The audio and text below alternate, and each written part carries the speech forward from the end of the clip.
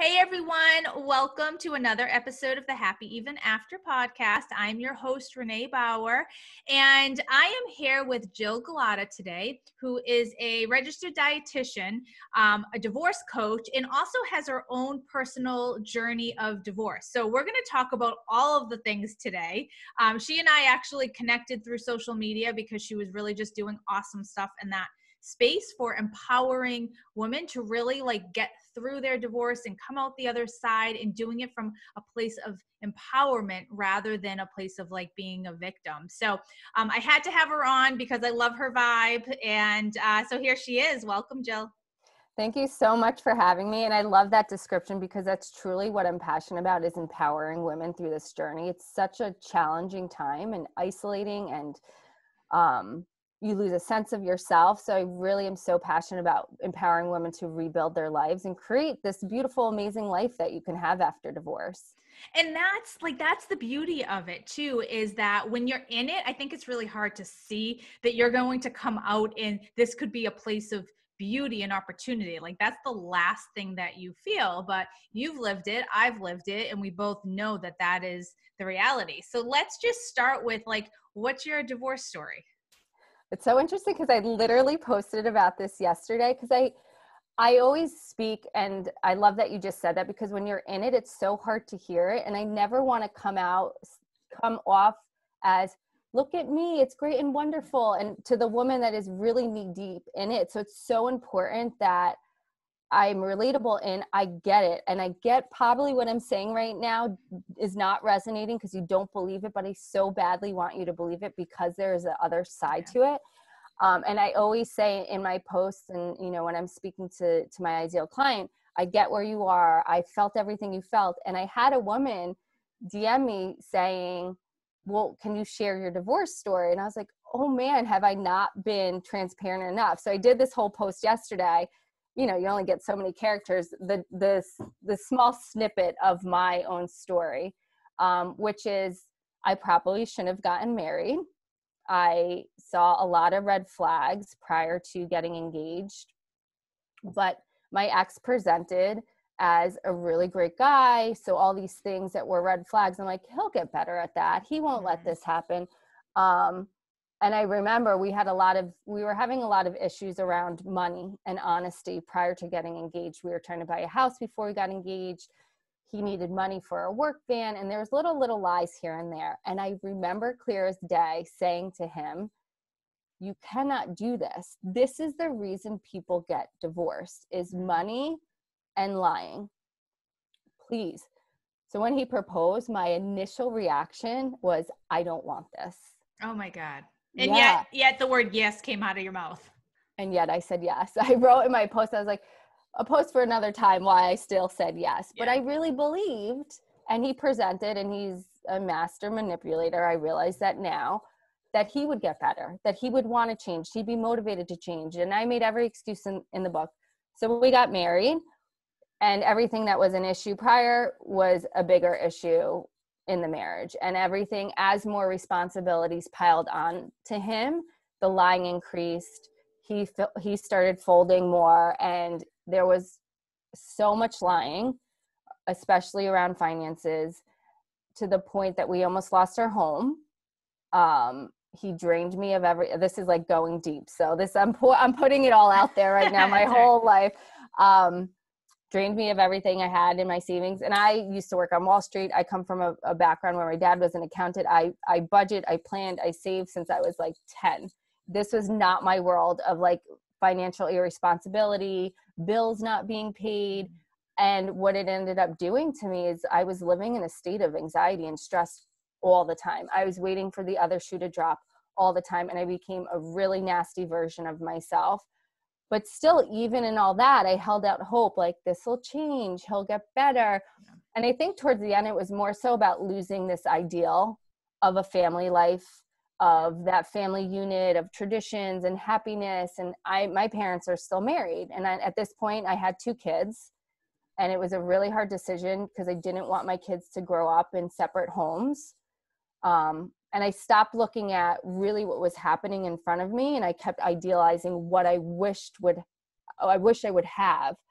until finally, thank God, something clicked in me. And I just remember he lied about something else, like our house is on the line. He lied again. And I just said, I have to leave him. And I remember, I think the biggest switch for me, because I know the kids is a huge issue for people and it's a big barrier to leaving a marriage. It finally clicked to me staying is worse for my kids because what I am teaching them is that this behavior is okay. And I'm raising 2 little men. Like I cannot teach them and show them that this behavior is okay. And I finally, after, it was 4 years of this, finally had the courage to leave. And the years that followed were awful. I stayed stuck for so long because I was holding onto false hope. I was upset with losing that fantasy or that fairy tale ending or the ideal, not even him. It was interesting. And I see this with a lot of my clients. You start to paint a picture of what really wasn't your marriage. And that's what you're mourning and grieving and not letting go of. So I did that for a few years. And that's a big motivator behind the work I'm doing. I do not want women staying stuck in all of that as long as I did. So what was the turning point for you from being stuck and kind of in the muck to saying, no more, I'm not doing this, I'm going to take control, or I'm going to start to just to shift where you were at? That's such a great question. I think what it really was, I got tired of myself. I got sick of this woe is me and this victim mentality. I was so unhealthy. I was, 90 pounds soaking wet. I was drained all the time. I was tired all the time. I was unhappy all the time. And it was just this point of enough. I'm sick of feeling this way. And it was just that decision. I didn't decide that and all of a sudden everything was great and wonderful, but that was like the pivot into starting to put my energy and focus to getting to a better place, to stop sitting in, woe is me, my life is over, I can't believe this happened to me, and really starting to shift that energy into what do I need to do to start rebuilding. I also think what was really important is I stopped recreating reality. I stopped expecting him to be different. I stopped expecting the situation to be different. I really started to accept, okay, this is your reality and what are you going to do with it? And so those 2 things were a big turning point for me. And you said that being stuck and going through this impacted your health too. So it goes beyond just what's happening inside. It's what's happening on the outside. Can you speak a little bit to that? Yeah. So when I was in college, I had an eating disorder where I was heavily restricting, which at the time prior to, changing careers and becoming a registered dietitian, I didn't realize it was all about control.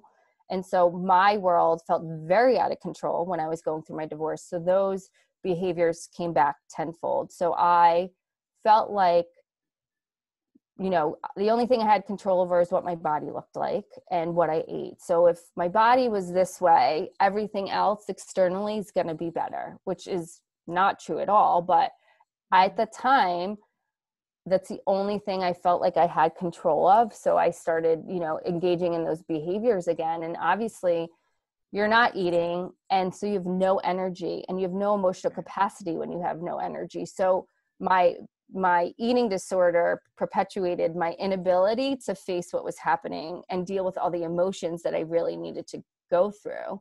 And until I really recognized that I was controlling that, was I really able to start getting healthy again? And I really believe, we look to change what we look like or control that because we feel out of control in every other aspect of what's happening as we go through divorce.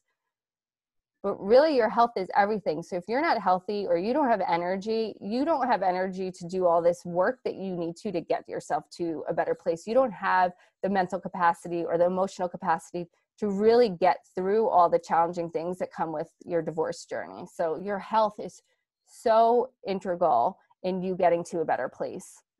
I think that you said something a few minutes ago that was really important. I want to circle back to was that you were the worst version of yourself in your marriage.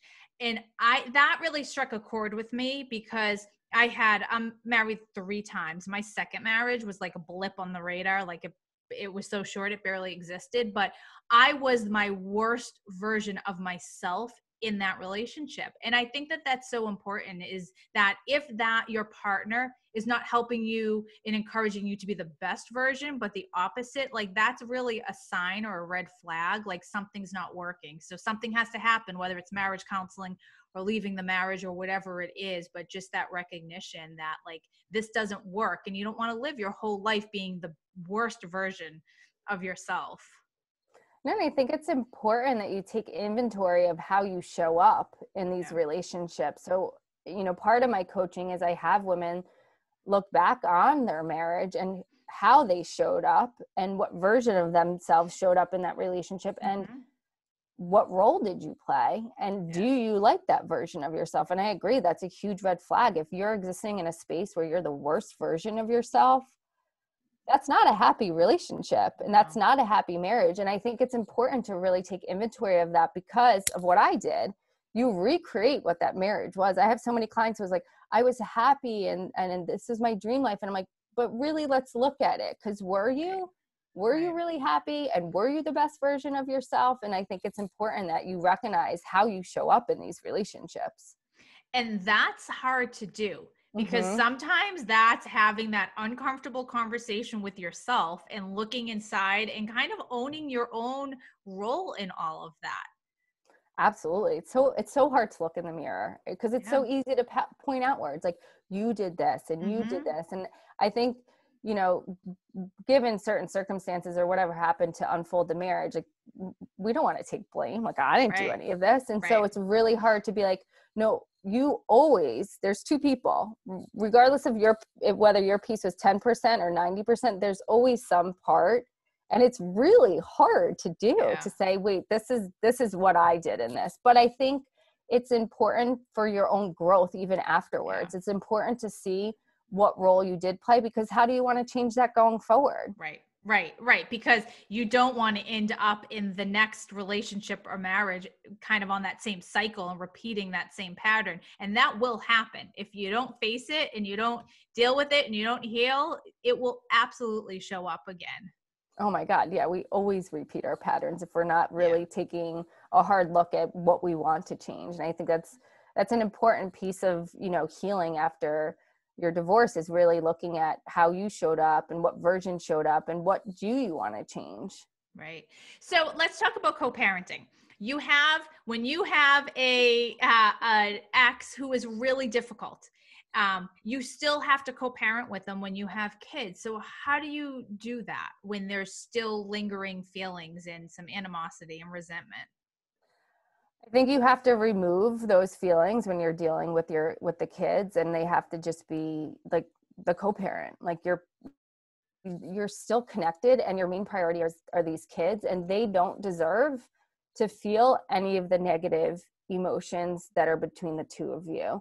I saw a great quote, a meme or something that was like, the kids didn't decide to get divorced. Like you really just have to put that stuff aside when you're dealing with your kids, which is really hard. I mean, I had so much anger for so long that for me personally, co-parenting doesn't exist, because my ex is like a non-functioning adult and everything is on me, which for the longest time was a hard thing to recognize.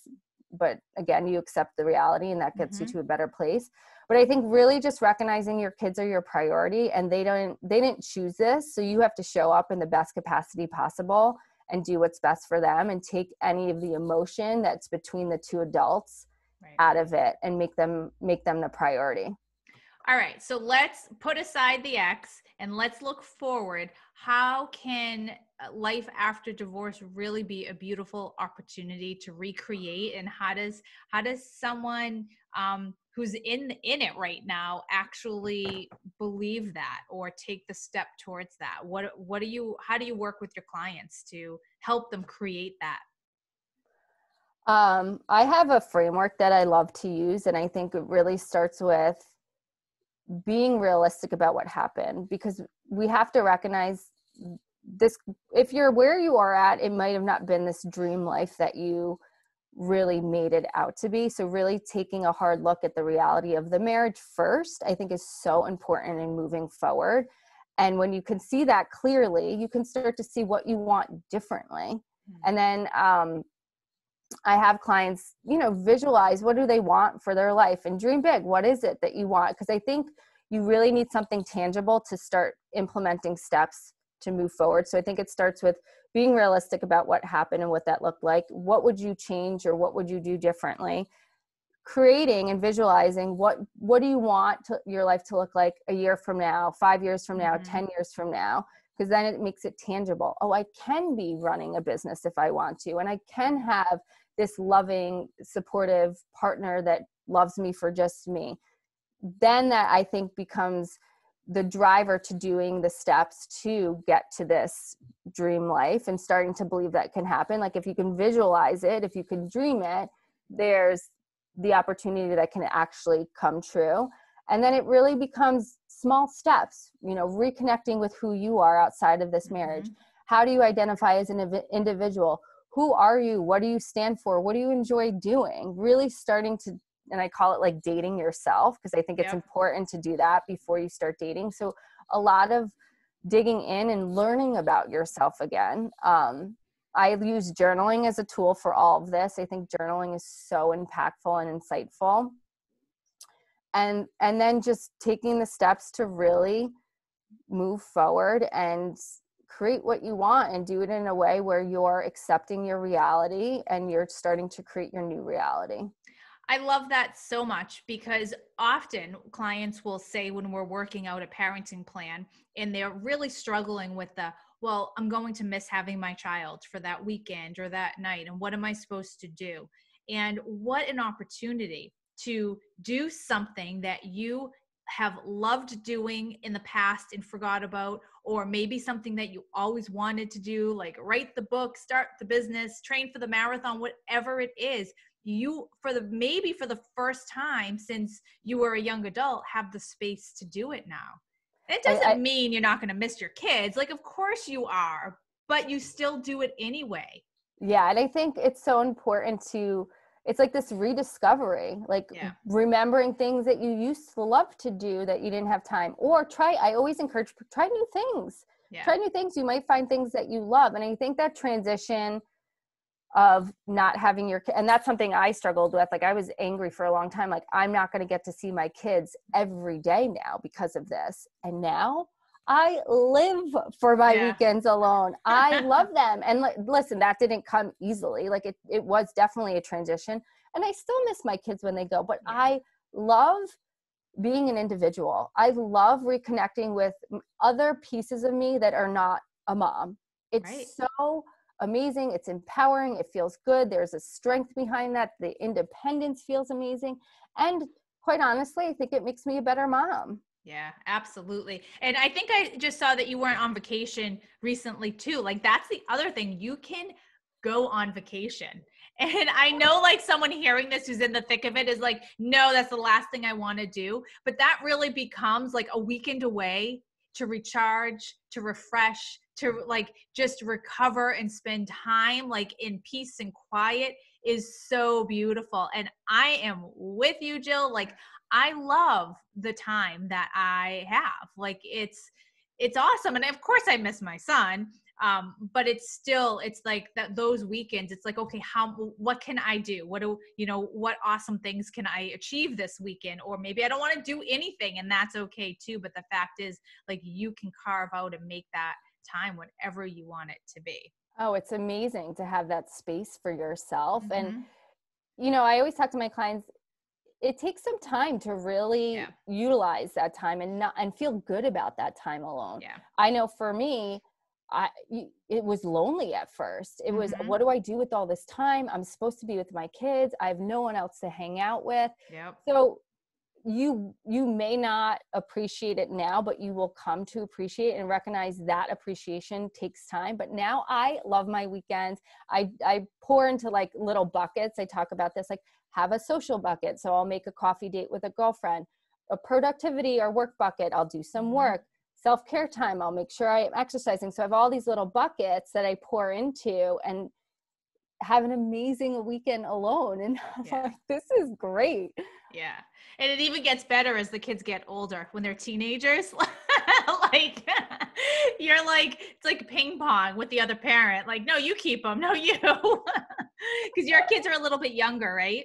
Yeah, I have a 7-year-old and soon to be 6, and they literally operate at a level 100 at all times. So I fully need these weekends. Like they're just to recharge, like you said. And you get to just, I don't know, it's something so amazing about having that independence as just a woman. Like you're not just a mom, and you get to have these nice trips with your girlfriends and just, it's funny. I was away with another girlfriend, and it was like, we saw this, who's also divorced, and we saw this family unit, and we're like, oh, that's cute. And we're like, but we're perfectly happy over here by ourselves. So you really do. You get to a place where you can have these great experiences.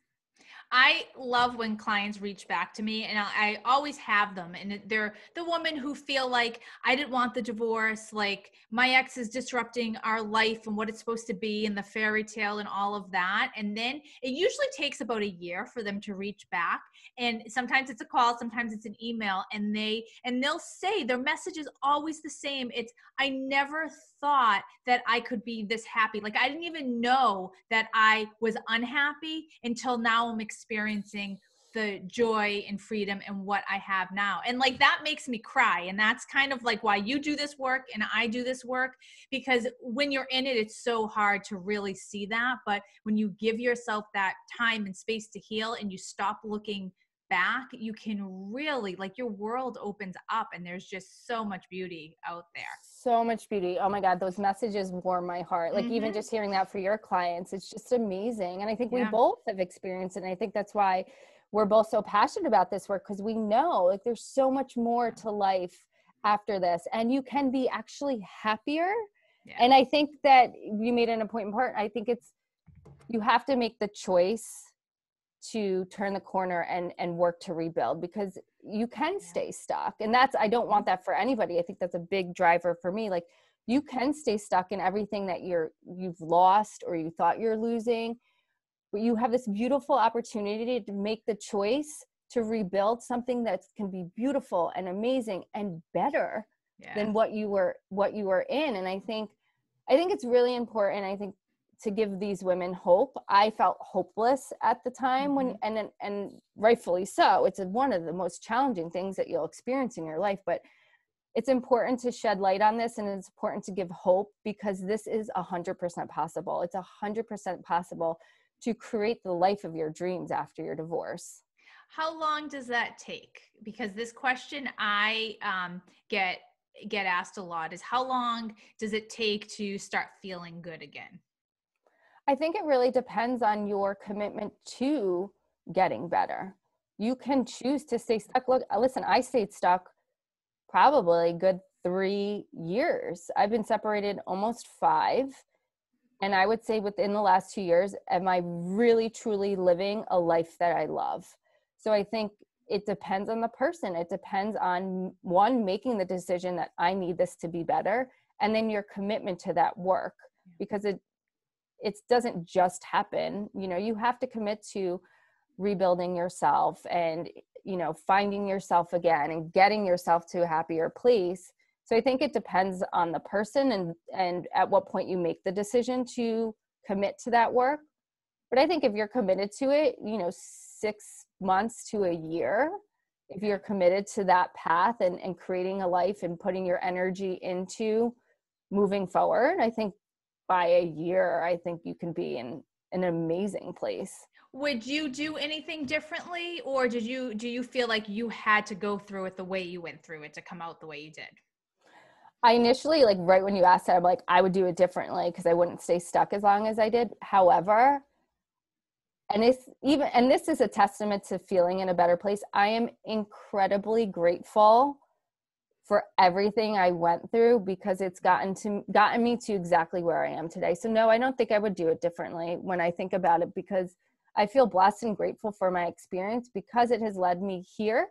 It has given me strength and independence in a way that I'm not sure I would have had prior to that experience.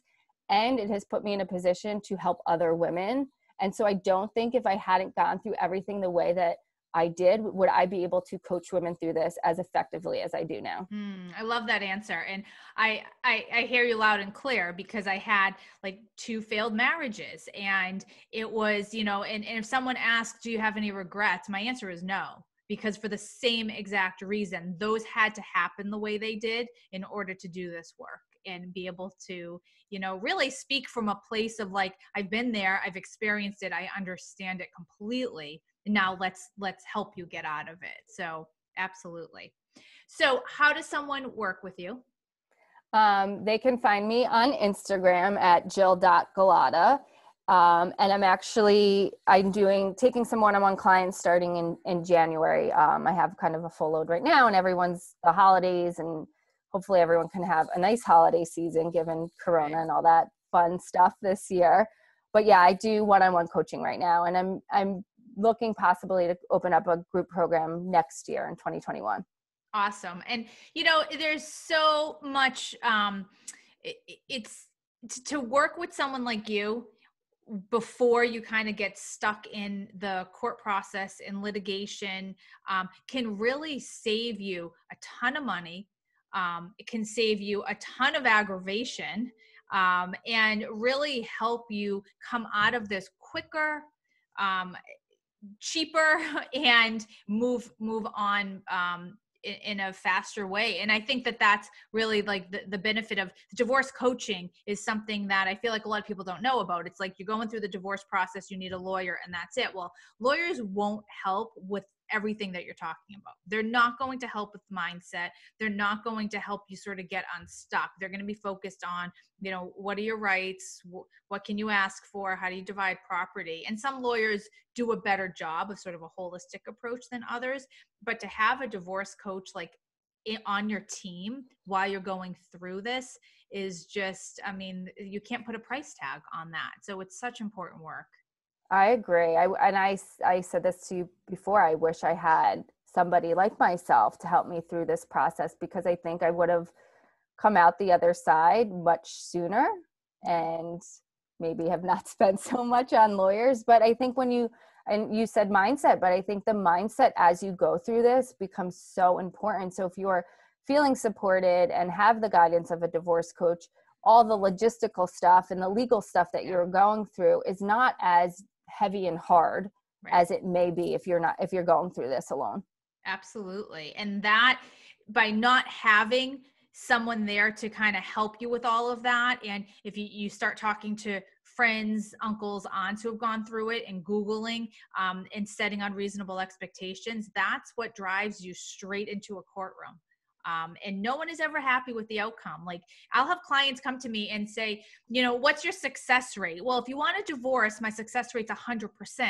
But if you're looking for a success rate of like the outcome in court, you're not going to be happy, because no one ever is. It's the judge's job isn't to make you happy. It's to divide things fairly. And I promise you that you're going to think what is fair is not the same as the judge's definition of it. So the sooner you can kind of get out of the ickiness and the heaviness of your divorce, the better you are. So you can end up sitting in like your seat and sharing your story and really thriving.